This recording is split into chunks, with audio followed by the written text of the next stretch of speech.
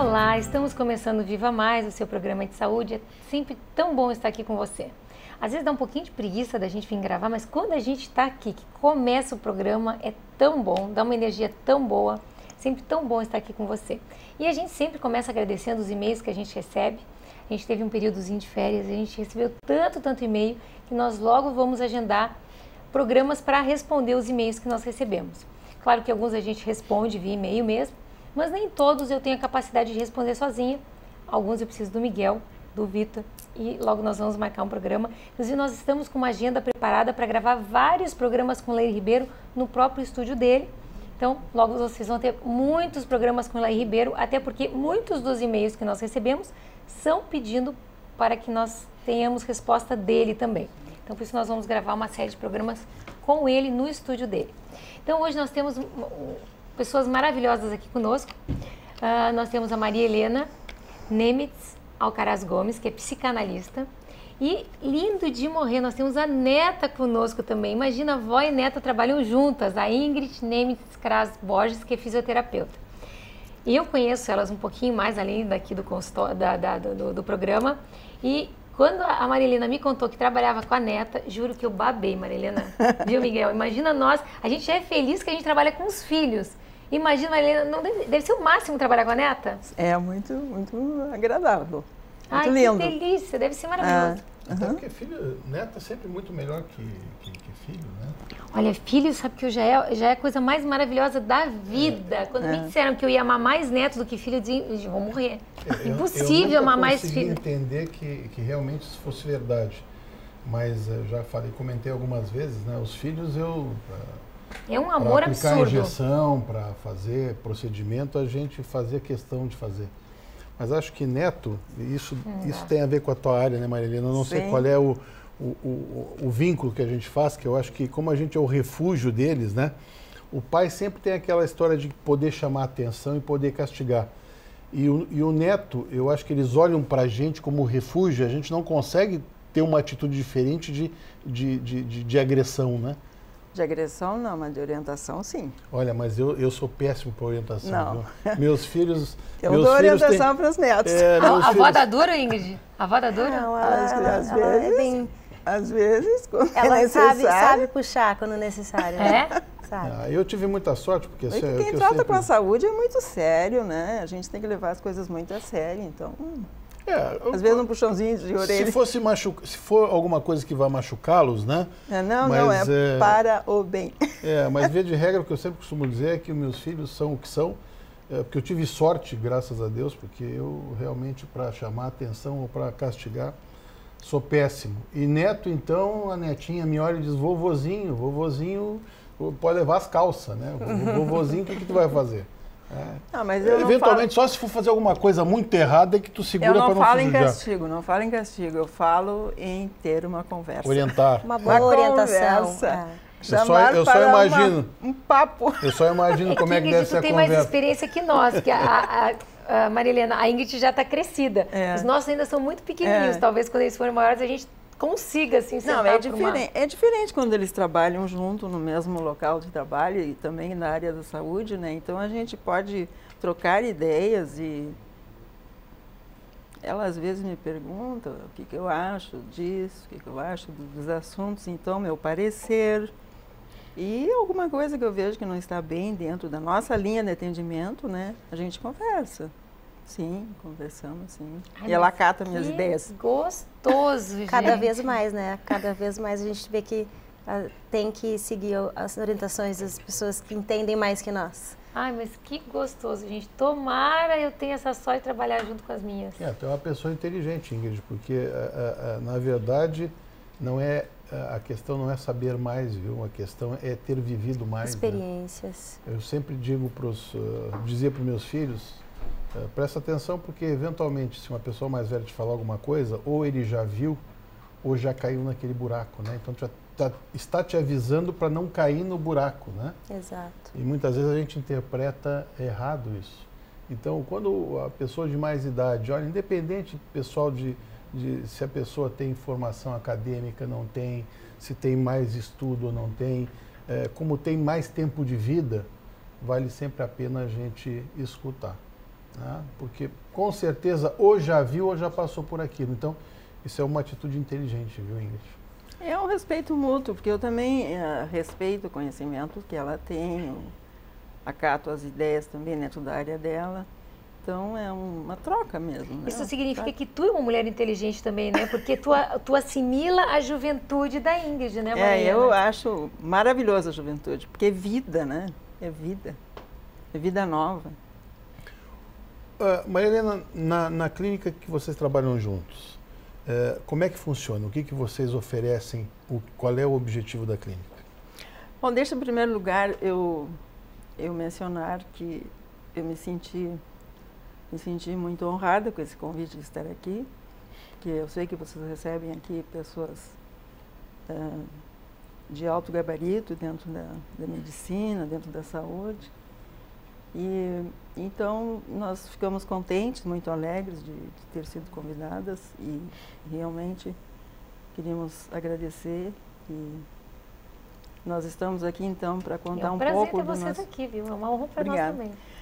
Contar um pouco da nossa trajetória e do nosso desejo de tratar com um atendimento especializado, um atendimento com muito acolhimento, com muito carinho e tratando da saúde da pessoa como um todo, né?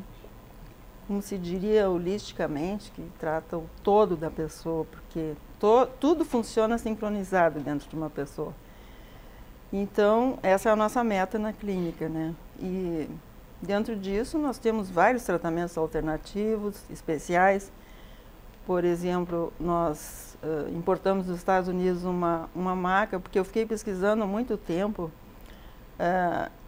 um tratamento que pudesse ajudar as pessoas com problemas de coluna, de hernia de disco e depois a Ingrid vai falar sobre isso, porque é a especialidade dela. Então, nós encontramos nos Estados Unidos uma maca que é top de linha lá, e nós fomos os pioneiros aqui em Porto Alegre, trazer uma maca computadorizada que expande as vértebras. Esse é um atendimento que nós temos, daqui a pouco a Ingrid vai falar sobre isso. Nós temos também, eu me formei em medicina chinesa e fui fazer especialização na China.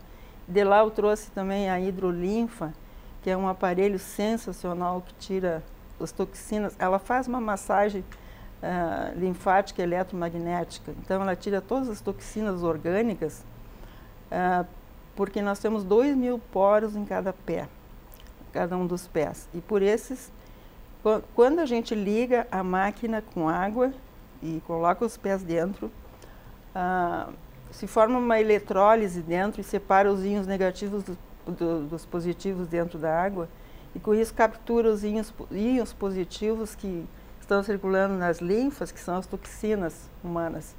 E nós temos então médicos, inclusive homeopata, que se tratou conosco para excesso de ferritina, para esteatose, também temos um outro médico que se trata para gota, temos vários pacientes que se tratam para desintoxicação mesmo. Então, esse é um outro método que depois vai aparecer aqui na tela. Nós temos, então, a psicoterapia e psicanálise, psicossomática, né, dentro disso, porque eu estou terminando meu doutorado em psicossomática na Argentina. E temos a quiropraxia, que é excelente para o alinhamento de coluna, né, e ossos. E temos esses atendimentos, então, na clínica. E laser terapia, porque nós fazemos, então, a acupuntura laser. Que maravilha, fez formação indolor, na China mesmo? Fiz aqui. Eu fiz na FACIBA, Faculdade da Bahia. Mas, porque houve uma extensão em Porto Alegre, mas eu fui para a China para fazer estágio em um hospital e fiquei um tempo lá para ver na fonte, né? É uma experiência em ficar lá na China, tu tem que ser corajosa. É uma cultura completamente diferente, né? É como estar em outro planeta. Eu estive lá para congresso odontológico, mas assim, não sei se eu ficaria muito tempo, não conseguiria. Não dá, é só para te adquirir conhecimento mesmo, não dá para ficar muito tempo. É muito vigiado tudo. Completamente diferente.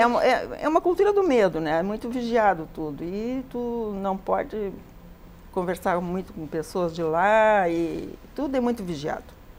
Ainda hoje, tu fica muito cercada? Sim, eu tive uma experiência lá na China, assim, não sei se dá tempo de falar, é uma coisa curta, mas eu fiquei assim meio apavorada, sabe? Porque eu ia todos os dias de manhã fazer tai chi com porque eu parei na própria universidade. E perto tinha um lago onde elas faziam, 6 horas da manhã, elas se reuniam para fazer essa tai chi. Então eu ia e comecei a fazer com elas. E uma delas me falou que o marido dela foi muitos anos professor de acupuntura lá naquela faculdade, que tinha escrito um livro que tinha sido editado no Canadá. E eu me interessei em comprar o livro. No outro dia eu levei a moeda deles para comprar o livro dela. E eu vi que quando eu estava comprando o livro, entrou um senhor, um magrão, um magro bem alto. E eles tinham um distintivo, assim, mas eu não... Quando eu cheguei na universidade, a coordenadora me chamou e disse assim, olha, eu vou te orientar uma coisa. Tu não fala mais com aquele grupo de senhoras que tem lá, nem compra nada delas, porque tu corre o risco de eles colocarem uma faixa vermelha no teu passaporte, tu nunca mais entra aqui na China. É muito vigiado. Tudo. Não, a nossa guia turística era uma pessoa do consulado chinês. Tu não pode ter... Pelo menos quando eu fui. É assim que eles conservam o regime, né? Então eu fiquei tão apavorada que depois tinha estudantes inglesas lá que queriam me levar para conhecer, não sei o quê, não sei o quê. Eu não fui mais a lugar nenhum. Fiquei com muito medo. Imagina ser preso na China. Tá doido, ainda mais se não puder voltar, né? Se ainda só não puder entrar, tudo bem, né? Depois mas que te prende, é difícil voltar, né? Eu fiquei muito amedrontada. Um país muito democrático, né? E a gente tem gente aqui querendo implantar esse tipo de governo, né? Pois é. É que eu sempre digo, isso não dá nem para entrar nesses lugares, né? Não, eu acho que quem acha muito legal a Venezuela tinha que ir para Venezuela, quem gosta muito de Cuba tinha que ir para Cuba. Morar, né? Não vai que nem turista, não, com dinheirinho. Não. Tinha que pegar chegar para parte boa. Tinha que ir para morar. Quem gosta daquele sistema vai para lá. Todo lugar é bonito, na verdade. Nosso todo país lugar é bonito, né? Tem natureza bonita, tudo. Agora, quer levar aquele tipo de vida, vai morar lá, pô. Não fica tentando transformar o teu país nessas Agora, a coisas. A medicina é fantástica. Medicina né? chinesa? Fantástica, porque é tudo natural, não é? No hospital eles têm uma farmácia imensa com centenas de qualidades de fitoterapia.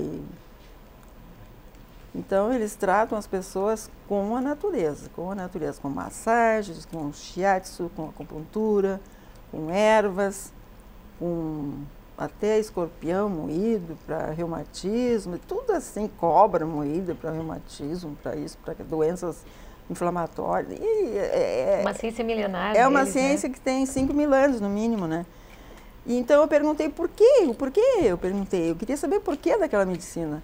Sabe qual foi a resposta? Eles me disseram assim, olha, o nosso povo é um povo pobre, não tem condições de importar remédios, medicamentos e fazer grandes despesas, então nós buscamos na natureza por esse motivo, porque eu acho que está em torno de 1 bilhão e 700 mil habitantes, né, na China. E muitas das medicações fabricadas em laboratórios multinacionais, a base é a natureza, eram ervas ou eram fitoterápicos. A partir da natureza que fizeram o químico depois, exato. Né, o sintético, digamos. É sempre uma confusão que até os próprios colegas fazem, viu, Marilena?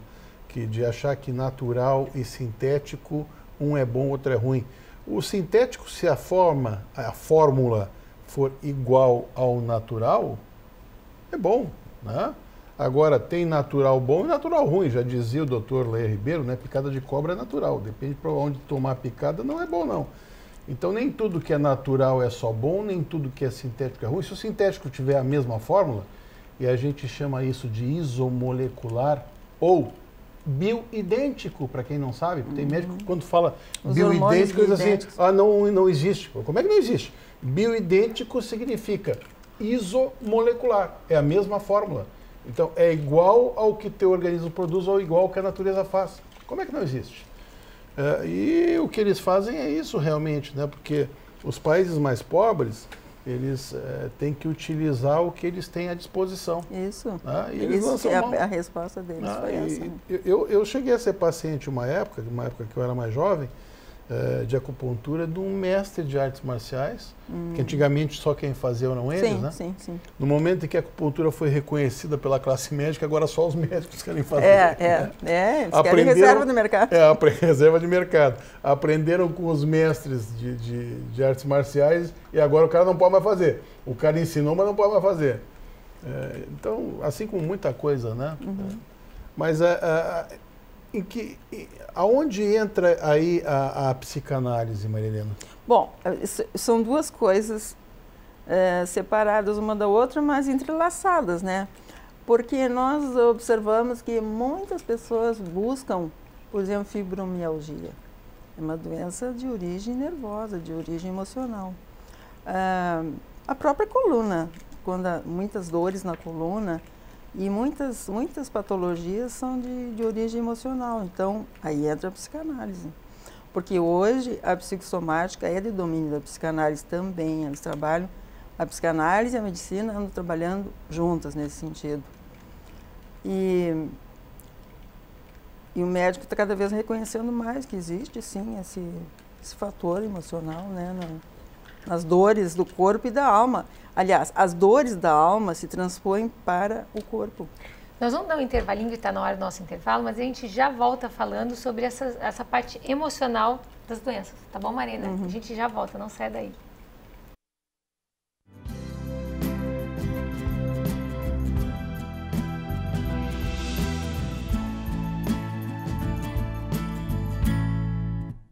Seu sorriso está sempre com você. Ali no bairro das Três Figueiras, o Centro Odontológico 590 reúne o melhor para o seu sorriso ficar perfeito. Tratamentos com tecnologia e os produtos mais modernos do mundo. Profissionais especializados, capacitados e treinados em todas as áreas da odontologia. Atendimento personalizado, com carinho, respeito e preço justo. Liderado pela doutora Ana Paula Sorrentino Delvaux, pós-graduada em implantodontia e prótese, o Centro Odontológico 590 ainda reúne doutora Larissa Leite, especialista em odontopediatria, doutora Gisela Grande, especialista em cirurgia bucomaxilofacial, doutora Catra Itápia, especialista em endodontia, doutora Karine Betiol, especialista em periodontia. Seu novo sorriso está no Centro Odontológico 590, Avenida Carlos Ruber, 590. Existem dois tipos de residência, as que têm cupins e as que terão cupins. Toda madeira pode ser tratada e toda infestação deve ser controlada. Portanto, proteja seu patrimônio, faça um controle com até 10 anos de garantia, sem cheiro, sem sujeira e com total segurança para sua família. Ligue agora, 3026 5060. Zap Cupim, a solução definitiva contra os cupins. Só havia uma coisa que queria para o meu aniversário, mas receava que com o que ganhava como carpinteiro, não daria para comprar. Quando vi a caixinha, sabia que não era o que esperava. Mas o avião que papai fez com suas próprias mãos valeu muito mais. Foi uma mostra inesquecível do seu amor por mim. Daquilo que possamos dar, o de mais valor é o dar de si mesmo. Uma mensagem da Igreja de Jesus Cristo dos Santos dos Últimos Dias. Olá, tudo bem? Eu sou Laí Ribeiro, sou cardiologista, nutrólogo. Estou aqui para conversar com você sobre a sua saúde. Eu tenho 85 DVDs nessa área. Vou lhe apresentar alguns. Eu tenho aqui Envelhecer Sem Ficar Velho, Modulação Masculina, Modulação Feminina, Melhore o seu cérebro, melhore sua vida e mude sua alimentação, mude sua vida. Conhecimento é poder. Você aprende, você vê a diferença que faz, você analisa, e quando você for conversar com o seu médico, você vai saber dizer o que você quer. Porque hoje, suplementação faz parte da sua vida. É difícil você ter completa saúde sem fazer suplementação.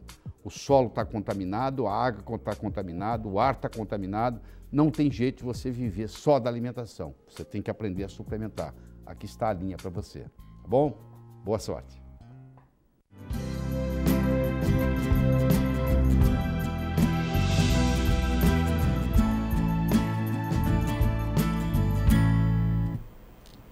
A gente interrompeu a Maria Helena, dessa vez foi a Ana, não sou eu o culpado, né?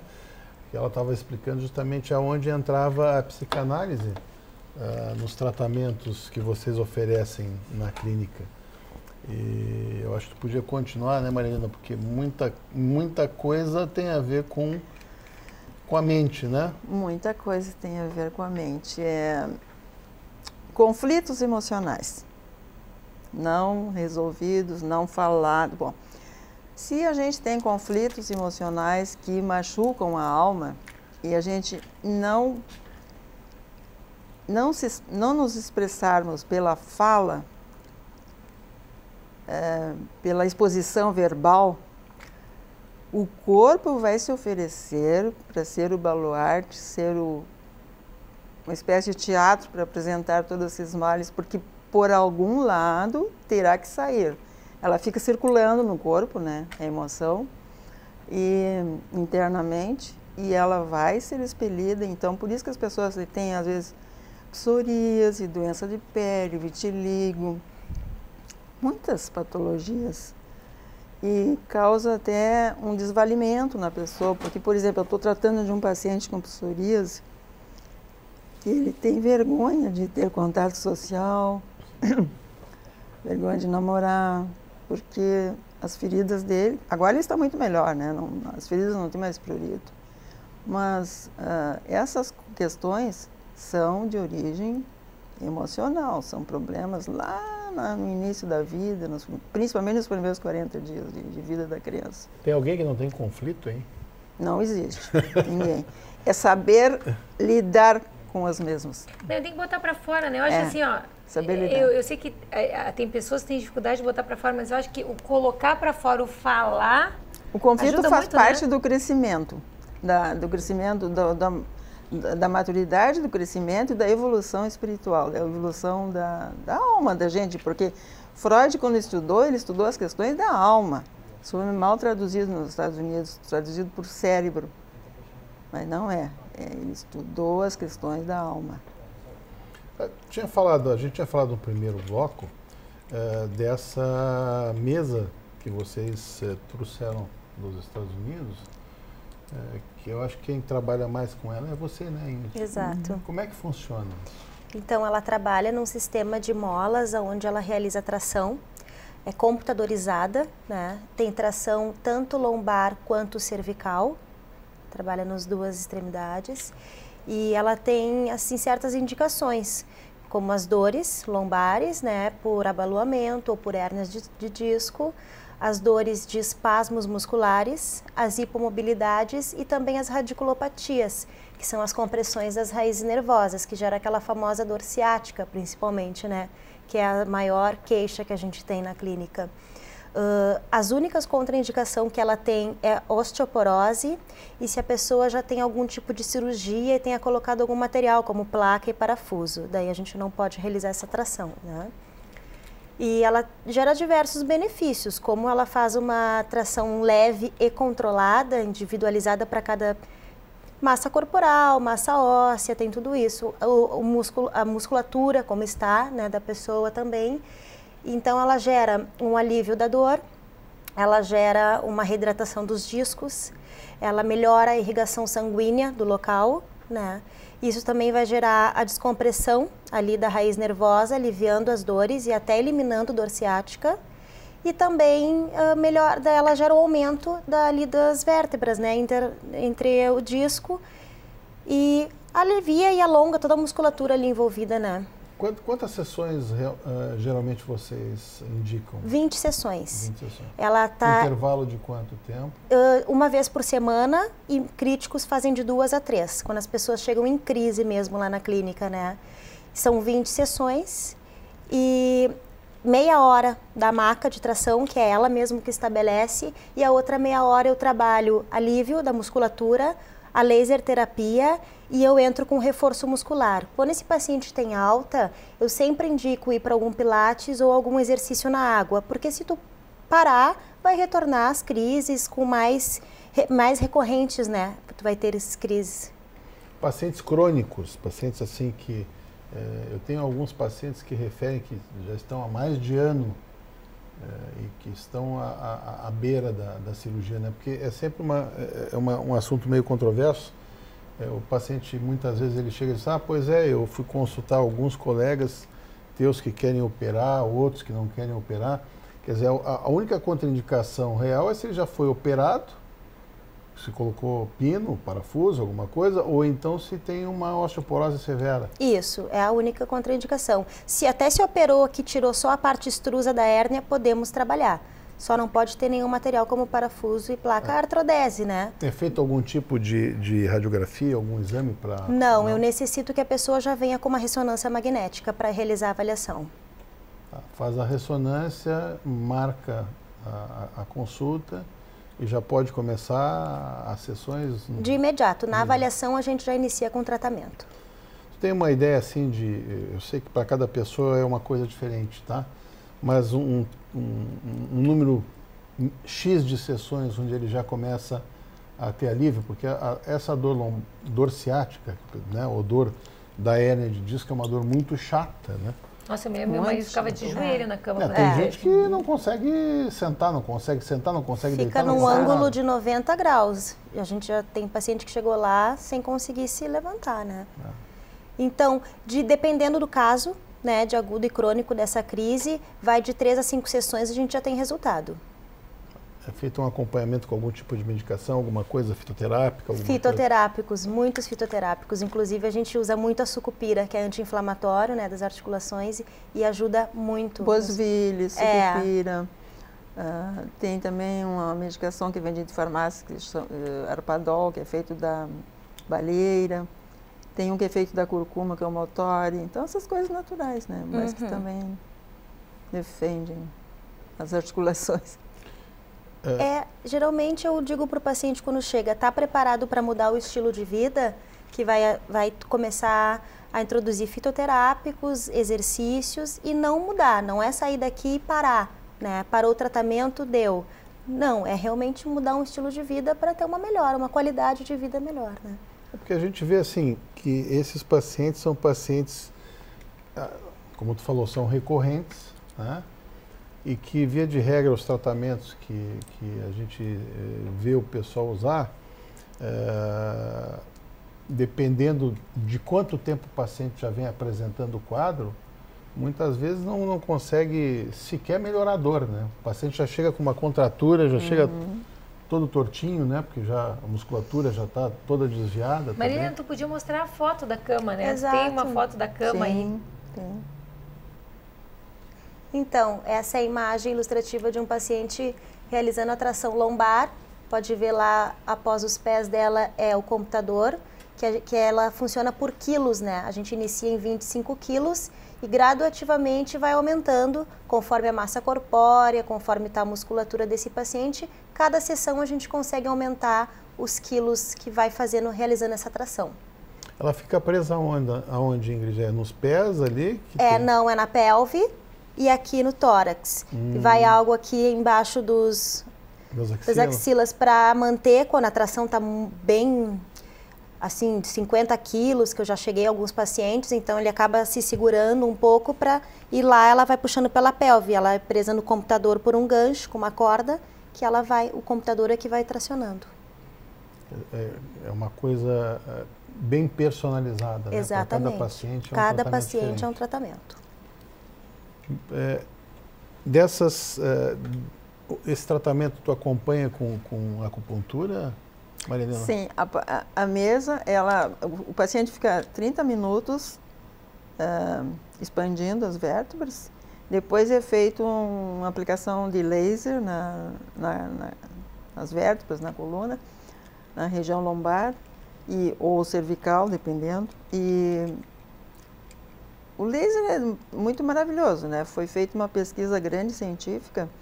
Então, quando é focado a energia do raio do laser, a célula se aproxima para beber, porque ela está desvitalizada, e com aquele raio, aquela energia que vem que é baseada na física quântica, que é energia, não é mais massa, né, a molécula.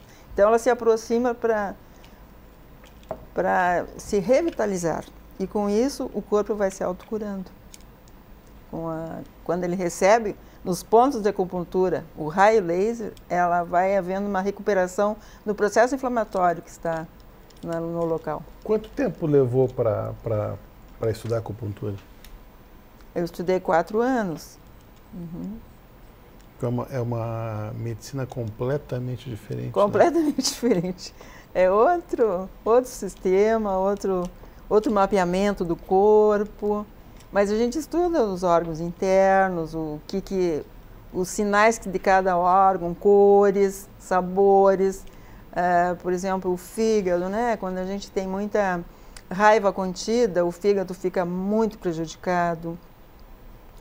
O pulmão é tristeza, os rins é medos.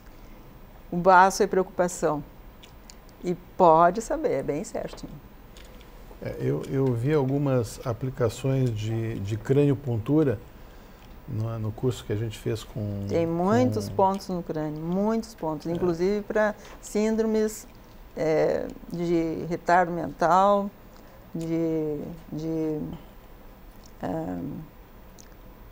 esses problemas todos que andam por aí,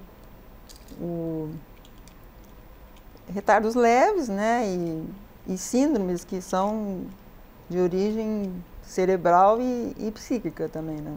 O impressionante, isso está na internet, inclusive, viu? Eu vi algumas aplicações de crâniopuntura de pacientes assim que foi utilizado a acupuntura justamente para tentar melhorar a função do paciente. Acho que se vocês acessarem na internet e colocarem crâniopuntura, vocês vão ver essas gravações, inclusive.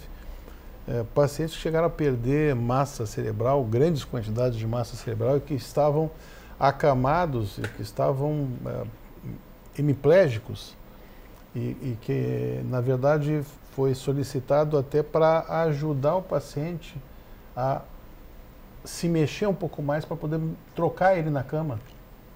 É impressionante o resultado que eles conseguem com o paciente. Pacientes assim, com um lado inteiro paralisado e que depois de algumas sessões consegue sair da cama sozinho. É de não acreditar. E não tem como dizer que a coisa foi falseada, porque pacientes assim com perda de um hemisfério inteiro cerebral, que afasia, né? Chegava a entrar um punho dentro da área de perda. Impressionante o resultado. Bom, tanto é que hoje em dia é reconhecido, né? O pessoal trata como uma especialidade, né? Infelizmente, como eu te falei, as pessoas que mais sabem usar hoje em dia estão impossibilitadas de usar.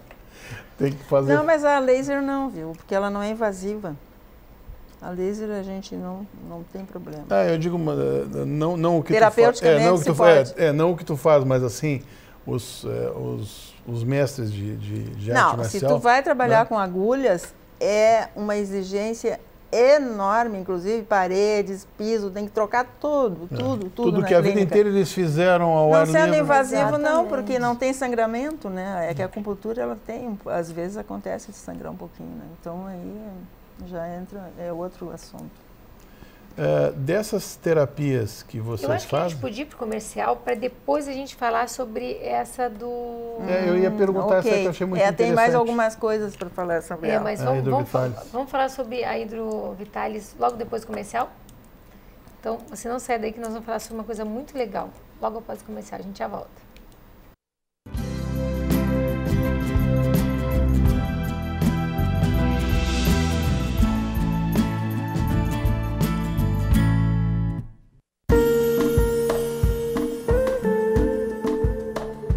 A cirurgia plástica é um instrumento para a busca da felicidade. Toda vez que nós temos uma maior harmonia entre corpo e mente, nós temos uma pessoa feliz. Pequenos defeitos que nós herdamos quando nascemos, como uma orelha de abano, um nariz adunco, uma mama que não tenha se desenvolvido de forma apropriada, assim como outros pequenos defeitos que vamos ganhando com o envelhecimento, rugas, sobras de pele, gorduras mal localizadas, são todos possíveis de serem melhorados pela cirurgia plástica. Importante lembrar, quando você quiser fazer uma cirurgia plástica, procure um médico que tenha 6 anos de medicina, 3 anos de cirurgia geral, mais 3 anos de cirurgia plástica. Que seja reconhecido pela Sociedade Brasileira de Cirurgia Plástica e que seja reconhecido pelo Conselho Federal de Medicina.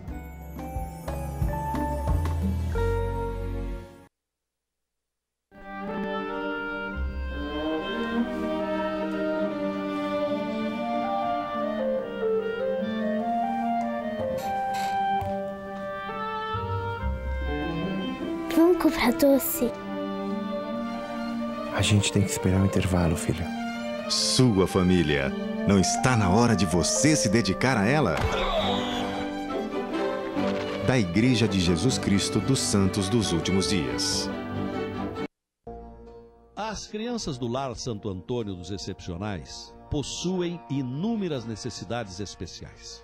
Medicamentos, fisioterapia, aparelhos, exames. Mas, sem dúvida, a maior necessidade destas crianças é a solidariedade. Estenda sua mão. A esperança de dezenas de crianças está no seu gesto.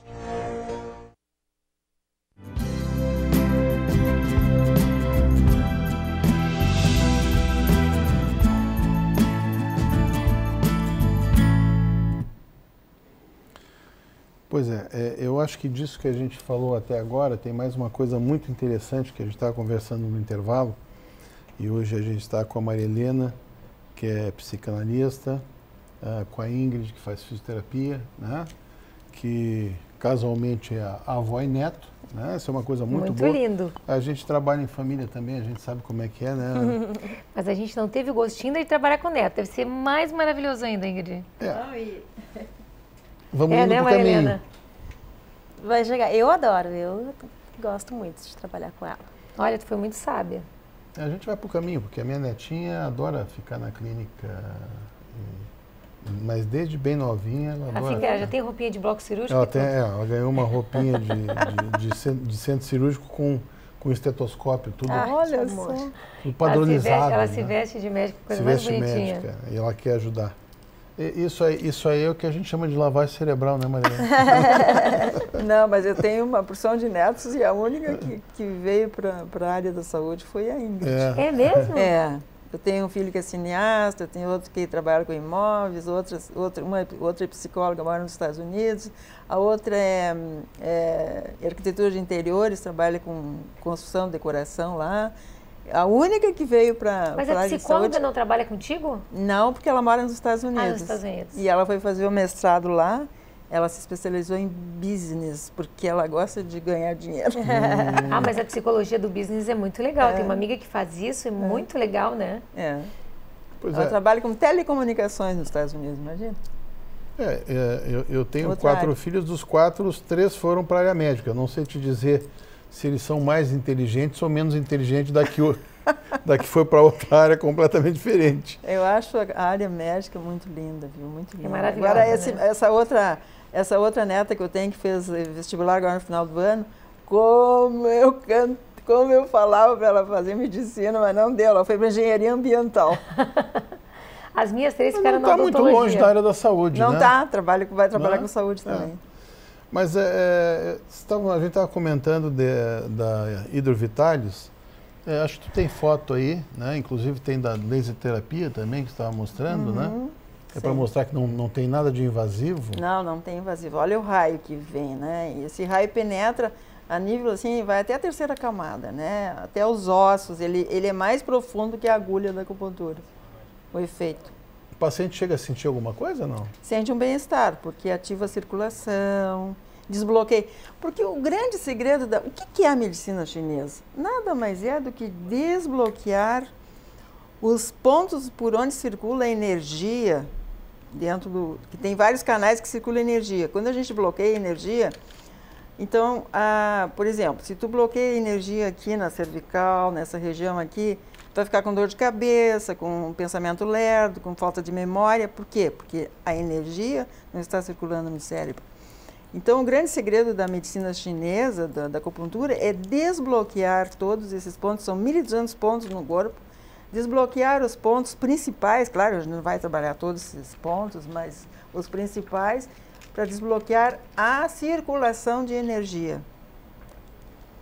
E com isso o corpo se autocura e fica mais disposto, se sente mais energizado, mais disposto, mais saudável.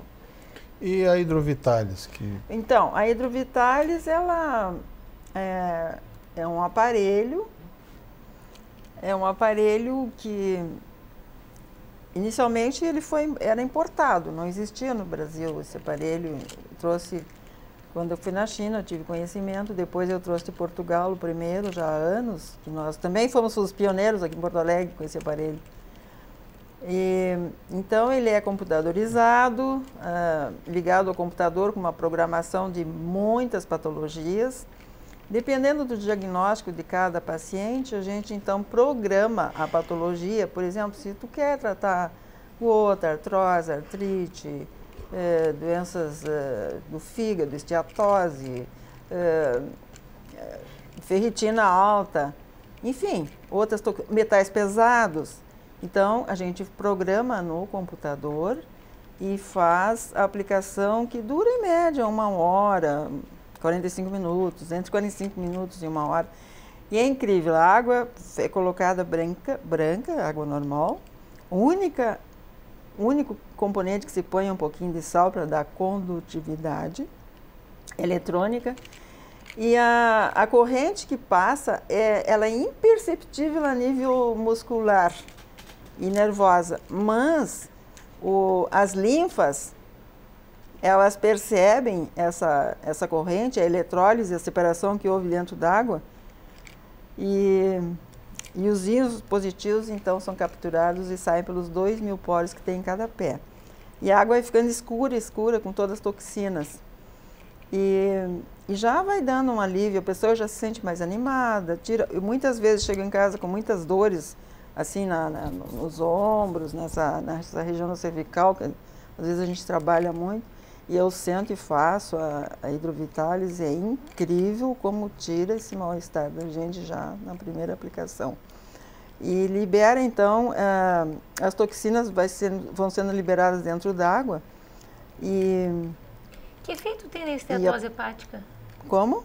Que efeito ele tem na esteatose hepática? Porque tu falou que ele ajuda na esteatose hepática. Sim, o fígado, quando tem muito gordura envolvendo, ele vai perdendo as suas funções, né, doutor Miguel? Vai perdendo as suas funções que ele deveria, né, trabalhar a contento, ele fica lerdo, também a pessoa vai adquirindo medida excessiva na cintura, um pouco mais de gordura abdominal com a esteatose, né? E realmente é um mau funcionamento, né? Não está sendo eliminado. Então, ali com a hidrovitalis, há um incentivo, sabe? Um pulsar para que os órgãos se voltem a funcionar com mais vitalidade. Vocês chegaram a ver, Maria Helena, se tem, para as patologias diferentes, se tem alteração na cor da água? Acontece isso, não? Se é rins, a água fica tendente a preta. Se é fígado, é vermelha, cor de tijolo. Sim, tem diferença na água. E nós já tivemos pacientes que fizeram exames antes e depois. Nós tivemos, inclusive, um homeopata, médico homeopata, que se tratou para ferritina. Inclusive, eu perguntei, doutor, eu posso ter acesso aos seus exames que o senhor fez antes e depois, que zerou a ferritina? Sim, ele disse, sim, pode ter. E a gente tem um médico que se trata lá, vai frequentemente fazer para gota. Temos médicos que também se tratou para esteatose. Então, são tratamentos que a gente já tem os resultados, né, com exames que realmente ajuda mesmo a eliminar as toxinas e dos rins também, mau funcionamento renal. Quanto tempo mais ou menos leva o tratamento? Em média, a aplicação é 1 hora, né? Em média. E é mais de uma sessão? O bom é fazer umas 10 sessões para fazer uma boa faxina orgânica. Intervalo de quanto tempo? Semanal também? Pode fazer 2 vezes por semana. Depende muito do tempo disponível do paciente, né? Tem pessoas que fazem uma vez. Claro, se fizer 2 vezes, a desintoxicação é mais rápida, né? 2 vezes ou 3 vezes. Já houve pacientes que vieram da fronteira se tratar, ficaram 40 dias aqui em Porto Alegre, então eu fazia diariamente. Mas era paciente que tinha muito toxina, tinha psoríase e muito inchaço, e daí foi um resultado muito bom. Isso ajuda a desinchar o corpo também? Sim, primeira coisa. Primeira coisa, porque o que é o enxume? É a retenção de líquido, né? E por que tem retenção de líquido? Porque a bexiga e os rins já estão assim um pouco lerdos no funcionamento, então vai ficando as toxinas depositadas nas linfas, né? E nas articulações, principalmente, né? As cartilagens. Tem mais colegas fazendo uso desse tipo de procedimento, Maria Helena? Sim, eu estava contando, né, que esses Vocês médicos... são pioneiros, né? Sim, nós somos os primeiros a trazer aqui para Porto Alegre. Eu nem sei se tem outra clínica que tenha tratamento, mas nós fomos os primeiros, né? Então, a gente tem várias pessoas que se tratam lá de várias áreas. Tem uma eu sei que vocês tratam médicos, inclusive, tá? Sim. Mas eu digo assim, outros centros que fazem uso do mesmo procedimento. São Paulo e Rio, sim. São Paulo e Rio, sim. Inclusive, esse médico que se trata para gota, ele fez no México. Ele achou que aqui em Porto Alegre não existia isso, né? Nós colocamos um anúncio no Bem-Estar, no jornal Bem-Estar. Então, a esposa dele, lendo o jornal, encontrou e ele ficou feliz e foi lá. Mas São Paulo e Rio tem muitas clínicas que tem. Curitiba também. Eu não sei se aqui no Rio Grande do Sul tem mais algum outro local que tenha, mas de Curitiba para cima, Santa Catarina, existe sim, porque eles valorizam bastante o tratamento alternativo, né? O gaúcho é mais resistente mesmo a algumas coisas ainda, Para tudo, né? Uhum. Infelizmente, algumas coisas consideradas alternativas, né? A própria ozonioterapia, né? A Sociedade Brasileira de Ozonioterapia vem há horas tentando credenciamento, ou tentando aprovação, ou se é que dá para se chamar de aprovação, que em todos os lugares do mundo é usado, no Brasil aceito a hidrozonioterapia, que é uma coisa muito engraçada, né? Quer dizer, o pessoal aceita como tratamento você colocar o ozônio na água, numa banheira de água, e o cara fazer o tratamento numa banheira de água, onde a gente sabe que a absorção do ozônio é muito pequena. Funciona, mas é muito pequena.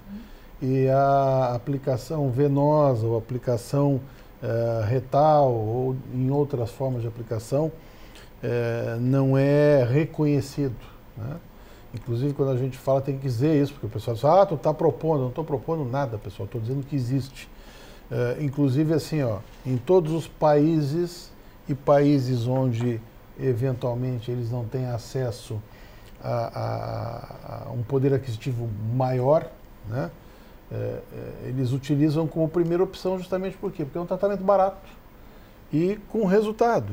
A gente sabe que uma das pessoas que usava o ozônio e que depois até disseram que não podia ter usado porque ele estava sendo privilegiado, aquele rapaz que ganhou, né? Aquele esportista que ganhou várias vezes o Tour de France, né?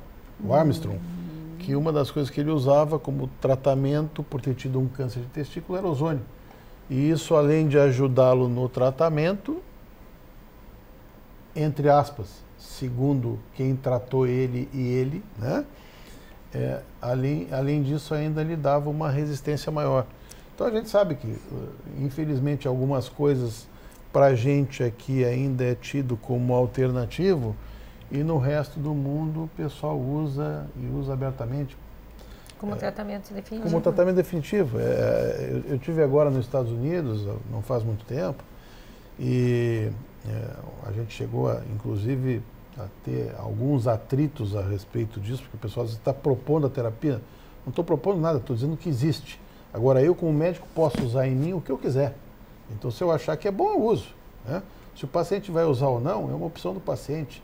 Então, muitas vezes ele autorizando, existe uma orientação da Organização Mundial de Saúde que o paciente é dado o direito de escolher a terapia que ele acha que pode dar a ele conforto, melhora, né, ou cura, né? Isso acho que não tem nada acima da Organização Mundial de Saúde, mas a gente estava andando por Los Angeles e uma das coisas que o pessoal fala muito mal, né, do tratamento com hormonal, né, e alguns tipos de tratamento. Por exemplo, para fazer emagrecimento e tal, e tem placas no meio de Los Angeles, no meio da cidade, né?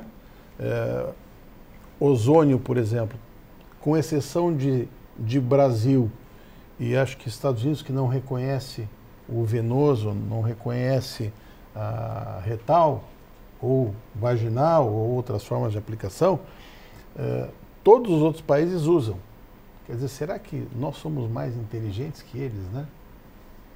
Acho meio difícil. Será que não tem algum outro motivo para não ser autorizado? É como algumas determinadas suplementos que são vendidos no mundo inteiro e, infelizmente, no Brasil não é. Quer dizer, tu pode comprar, pode transportar, pode atravessar a fronteira com eles, né? Melatonina, que é considerado um dos hormônios da juventude e reparador, né? Quando tem uma noite de sono bem dormida, o único lugar do mundo que é proibido a venda é no Brasil. Tu compra no Walmart nos Estados Unidos. E é bom. É que nem o HCG que tu comprou no Walmart. Na Argentina, lá, né? A gente compra em qualquer farmácia, não, melatonina. E o incrível é o seguinte, tu pode Uruguai, comprar, na Argentina. pode comprar, dormida, né? pode atravessar com ele, pode passar na frente da polícia e dizer, ó, tá aqui, ó, trouxe para mim, tu não pode comercializar. Quer dizer, é o único lugar do mundo, estranho, né? É o que eu estava falando. O HCG, por exemplo, a Helena comprou no Walmart lá. Né? Eu tenho pacientes que compraram em supermercado, que nem receita médica tem. Tem anúncios e anúncios. Ah, mas o senhor está dizendo que... Vamos repetir para quem não entendeu, tá? Não estou indicando ou deixando de indicar. Estou dizendo que são coisas reconhecidas no mundo inteiro e que, infelizmente, aqui ainda são tidos como terapia alternativa.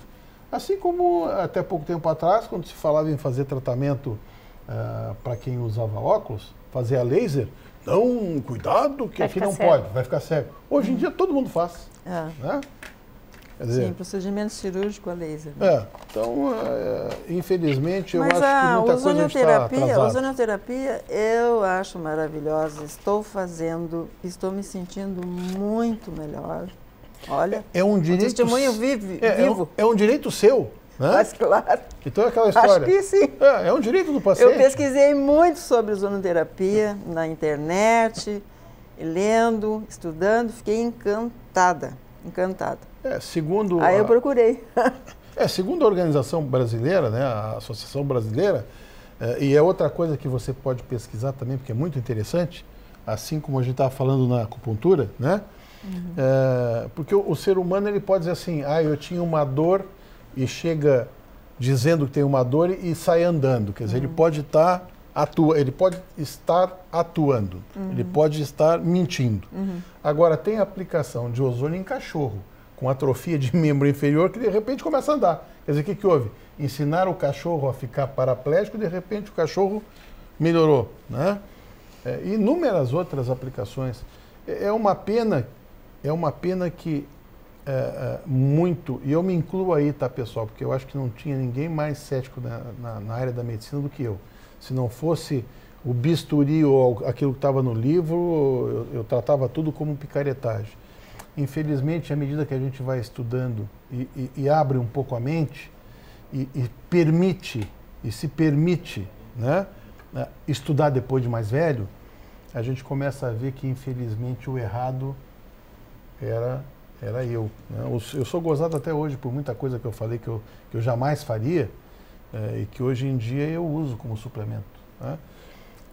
E como tu falou no início, né, terapia alternativa, a gente, infelizmente, no Brasil, fala como alternativo que no mundo inteiro é usado. Fala para não se comprometer, exatamente, na verdade, mas a gente sabe que no mundo inteiro fazem. Né? Quem sabe daqui a pouco não vai acontecer como a acupuntura, né? Acupuntura, homeopatia, geriatria, essas coisas todas demorou um tempo até serem reconhecidas. Exatamente. Né? Hoje em dia são cadeiras de faculdade, né? São especialidades médicas. Bom, nós queremos agradecer muito a presença da Marilene e da Ingrid. Foi um prazer ter vocês aqui conosco. Prazer é Espero nosso. que seja a primeira de muitas vezes que vocês estejam aqui conosco. E você, com certeza a gente deve ter deixado vocês com algumas dúvidas, Mande e-mail para nós, vocês sabem o nosso e-mail, www.programavivamais.com.br. Fiquei um tempo sem falar, já me esqueci. Você é mais nova que eu, hein? Não, mas eu tô ficando mais esquecida. www.programavivamais.com.br. Então, mande e-mail para nós. Vocês iam dar o endereço do site de vocês. Passa o endereço do site de vocês, Ingrid. www.clinividaRS.com.br. Então, interaja conosco e a gente se encontra no próximo sábado. Até lá.